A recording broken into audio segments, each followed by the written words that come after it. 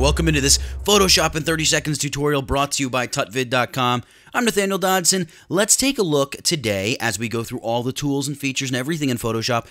Let's look at the path selection tool. Not the direct selection tool, the path selection tool. The path selection tool is a pretty simple tool to use, but it's very powerful and it's pretty essential. It's not flashy, it's not fancy, none of that stuff, but it's like, you know, pulling a hammer out of your toolbox and beginning to use it. So let's jump in and take a look at this.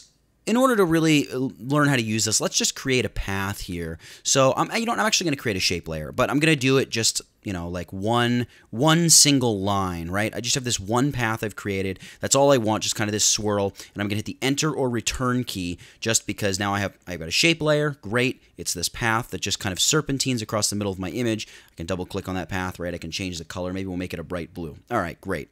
Let's say we decide that we want to duplicate this path or, you know, build upon this path. Well, this is where the path selection tool comes into play. We can just select the path. When you use the path selection tool, you're selecting the entire path, every anchor point on the path and the path itself. This is in stark contrast to the direct selection tool, which allows you to get into the actual path itself and edit one segment of the path or one anchor point on the path. The path selection tool is more of an overall editing tool. That in mind, we can hold down like the Alt or Option key and click and drag and duplicate that path. And you can see we're not creating a new shape layer. It's right here within this same shape layer. In fact, if we go to our Paths panel, it's right there. It's part of the same path. Now we can create a brand new path by hitting like the new path icon, and then we can like highlight over both of these paths. We can Command or Control C to copy them, select on our new path, Command or Control V to paste them. Right now, if we move these paths, you're going to see there's no fill because it's just a path. We don't have any layer that's that path is saying, hey, lay down a new vector shape on that layer. Now, if we do go down here to our adjustment layers, well, maybe not there. Let's do it up here in the Layers panel. Layer, New Fill layer, and choose solid color and say OK. You can see we're going to get the same shape. All right, so we've created a new shape layer now from a path that we've duplicated in the Paths panel.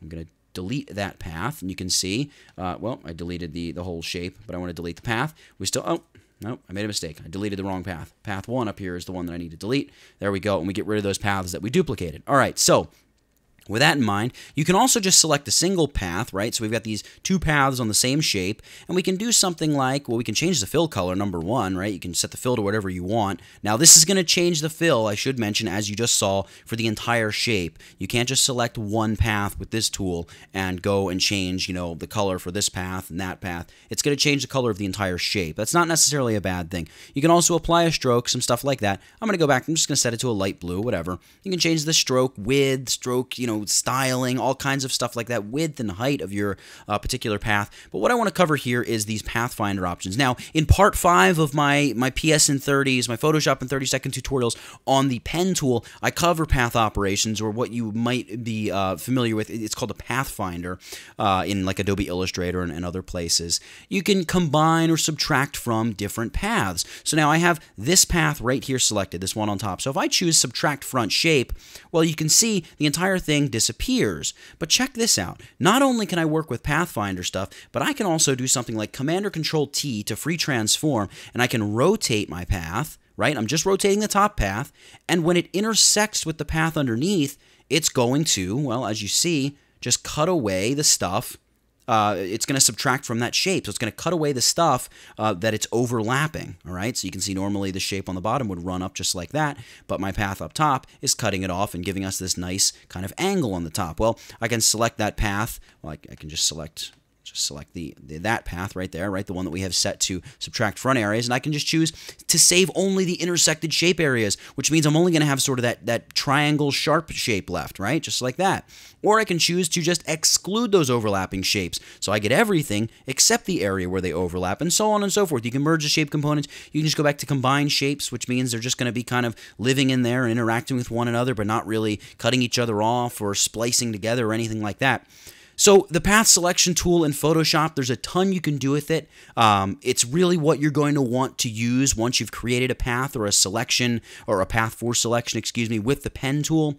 Very powerful. You can transform all kinds of paths. You can do so many different things. And one tip on the way out the door, check this out. Let's delete this shape layer. This is the reason you want to stick around and watch the entire tutorial. Let's just create a little loop like this. All right? I'm going to commit that change. I'm going to get rid of, well, I got to grab my path selection tool, select this path. I'm going to get rid of the fill. Okay, so now it's just a path. I'm going to grab my text tool now. I'm going to set my foreground color to white. I want to, write with white text. I'm going to set my font size to, maybe we'll go with like 100. All right, and then when I hover over this path, you can see my cursor gets like a little kind of serpentine path looking icon. That means you're creating text on the path. So we're going to go ahead and create text on the path, and we're going to say fireworks, exclamation point. All right, let's highlight this text and make it much, much larger. Let's go like 400. All right, you know what? Let's make it even bigger now. Let's go 550. There we go. Cool. I'm going to commit that change. All right, now with the text tool, this is pretty much what I can do, but with the path selection tool, I can select the text and I can drag it wherever I like along this path. So I can say, hey, you know what? I actually want the fireworks text way over here on this end, or maybe I want it centered. Or if I just click and drag it to the other side of the path, I can put it sort of on the inside of the path, if you will.